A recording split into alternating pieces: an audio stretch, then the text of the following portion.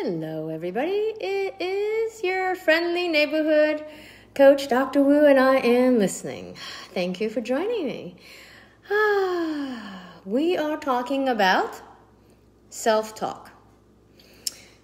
You know, the voice we hear the most all day long is ourself. So obviously, we're influenced by that. Hello, Kai. Thank you for joining me.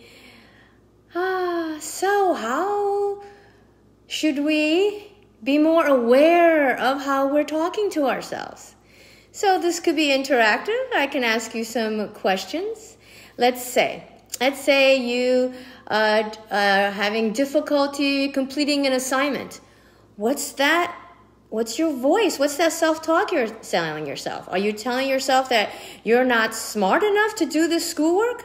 Are you telling yourself that that you just can't do it? See, all these things that we can say to ourselves. Do you realize how actually demotivating it would actually make you kind of like down and actually unable, and actually it drains away your power and your energy, right? With that kind of self-talk. What are some of the self-talks? What are the things that you say to yourself? Have you noticed it? Type it in the chat. I will address it and actually give you a replacement thought. Okay? Remember, anything negative, even today, have you thought of something that was negative?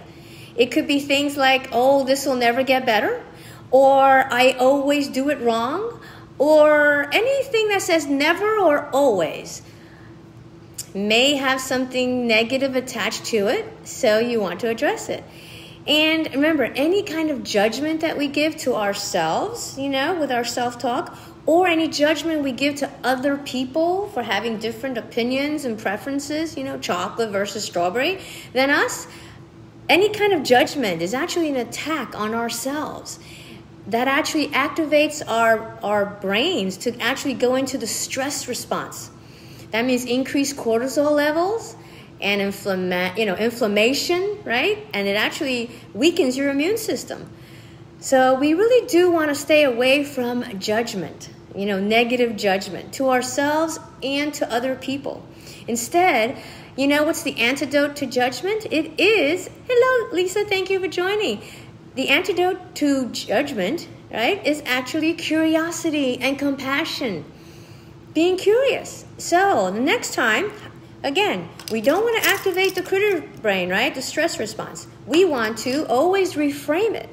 So the next time you actually are aware of a negative thought like, I am so not smart, or this is always going to be bad, or I never get it right, or I'll never be perfect, or any of those things, you want to reframe it. And you know me, I love to reframe. So what do you reframe it? You reframe it so that it's something, and the best way to reframe it, of course, is to make it line. We're back. That was a little interruption. Hello, Olivia from Nigeria. That was a little interruption, but we are back. Thank you, Lord Jesus. Yes, so remember, judgment gets you into that critter brain, that stress response, right? We want to come back to the peaceful relaxation, which is love, right? Curiosity and compassion and God's word. Yeah, I know. You see my old Bible. I have the binders falling apart, see? So actually, I'm using duct tape. I love my Bible. Anyway, so remember, these are some of the things I want to kind of play with you, okay? So just think about it. Today, what are some of the negative things you have said to yourself, right? That, you can't get the schoolwork done. I'm not smart enough. Or I can't do this job right. Or they're going to fire me. Or these people don't like me. Or anything like this. So what about this one? I did something wrong. How would you reframe that? You can reframe that to, I did my very best. Right? How about this one? I cannot show my emotions, or I can't speak up. Let's reframe that.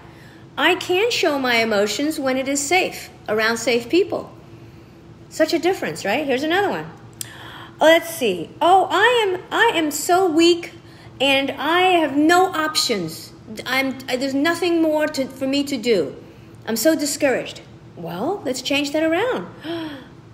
God has given you power. I have power. I have options.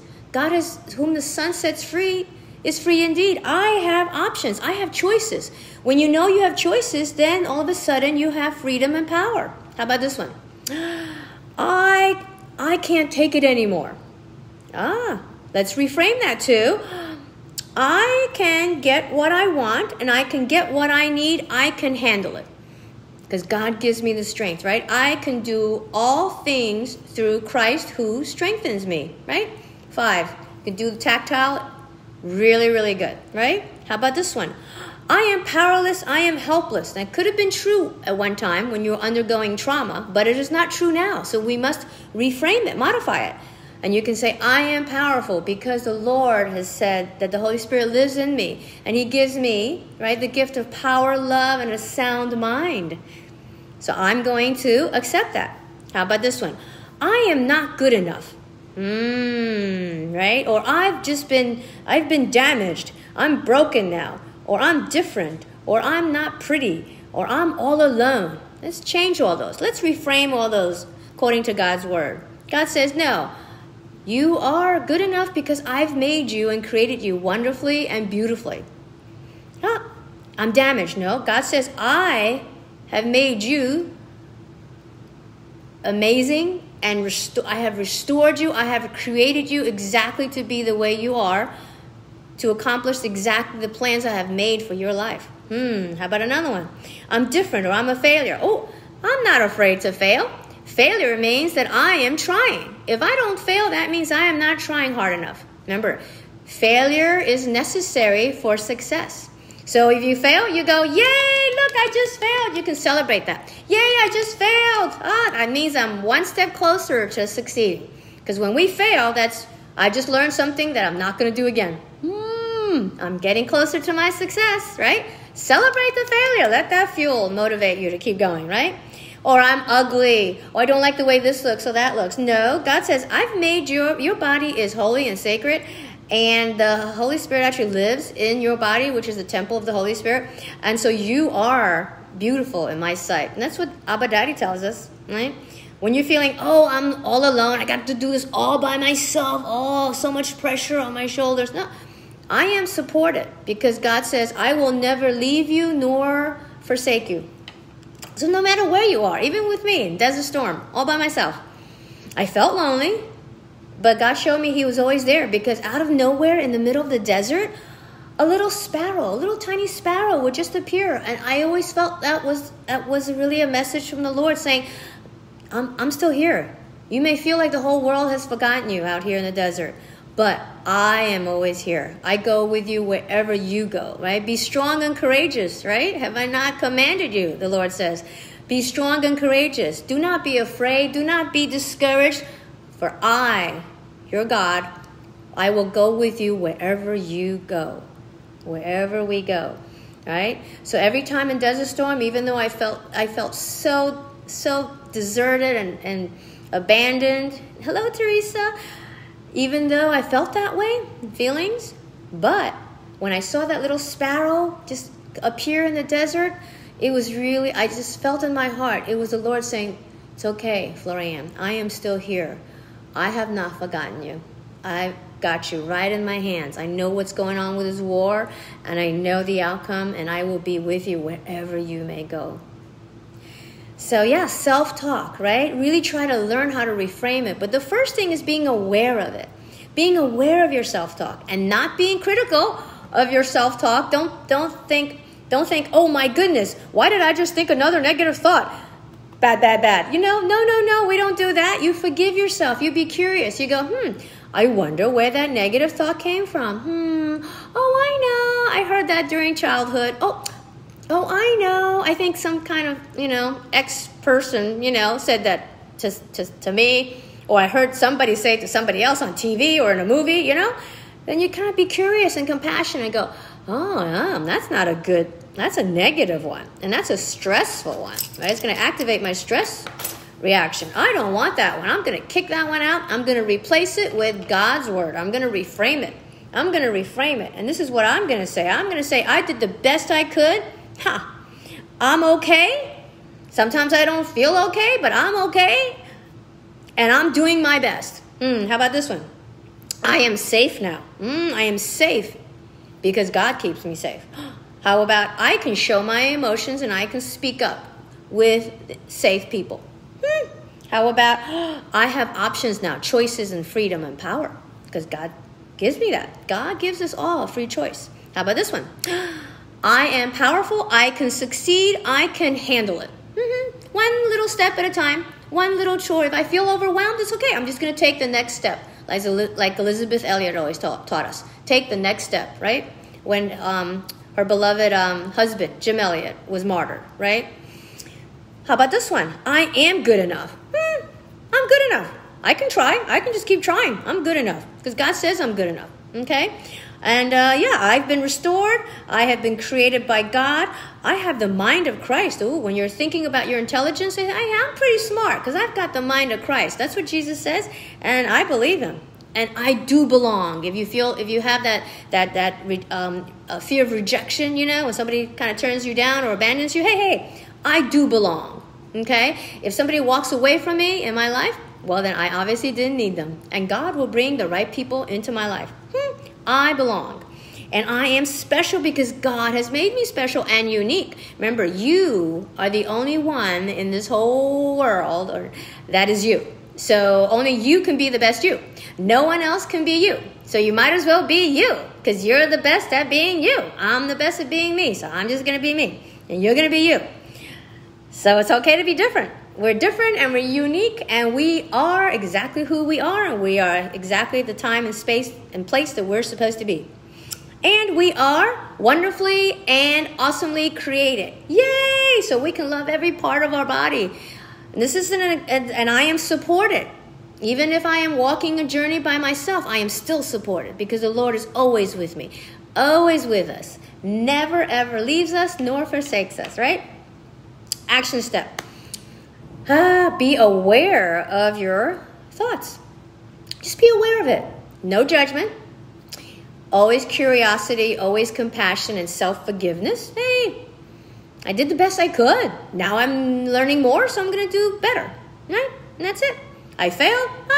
I'm one step closer to succeeding in my success. So the action step is that. And this is, that's the action step. But I don't know. This is a bonus challenge, okay? And we may talk about this in another one because it's going to be hard for some of you. But this is a challenge, okay? This is the challenge part. This is just bonus. But you can just do the action step and just be aware of your negative thoughts. Just be aware, be curious. Forgive yourself and compassionate. And try to reframe it. If you're not averse to, if you're not used to reframing it or with the Bible yet, that's okay. The action step today is just being aware, okay? But this is the bonus challenge, all right? And again, we'll work up to this because eventually I'm going to get you to this point. The bonus challenge is if you can go to the mirror, look at yourself, okay? All of yourself, okay? And you can say to yourself, like I'm looking at myself right now, Florianne, I love you. I love you. Okay, I love you. If you can say that to yourself for 2 minutes straight and literally and really mean it, and you can say it so heartfelt, and you can feel your younger self, your sweetie. You've got to have a term of endearment. You can see yourself, all that you've been through. The good times and the bad times, the failures, the successes, everything. And you can look at yourself and you can say, I love you. I am proud of you. You've gone through so much and I love you. God loves you.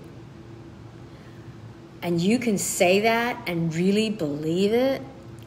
That is where I want to get all of us to. Okay?